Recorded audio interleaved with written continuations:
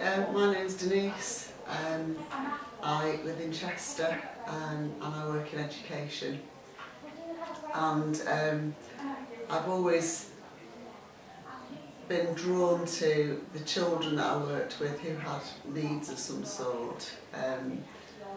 But when it crossed my own path in my family, it's very different to being a professional, being a parent, and that was a whole new experience. And it's been a bumpy ride, I would say.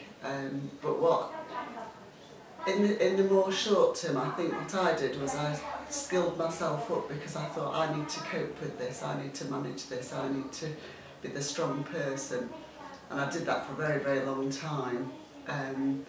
And I actually, God has used that. I work in an autism specialist role now, but actually what's coming across to me loud and clear through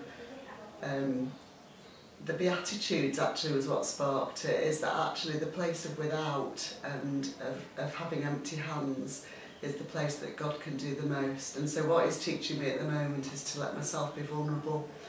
And I'm really bad at it, but that's where I am, and I believe God's going to use that, but at the moment it's painful and unpleasant.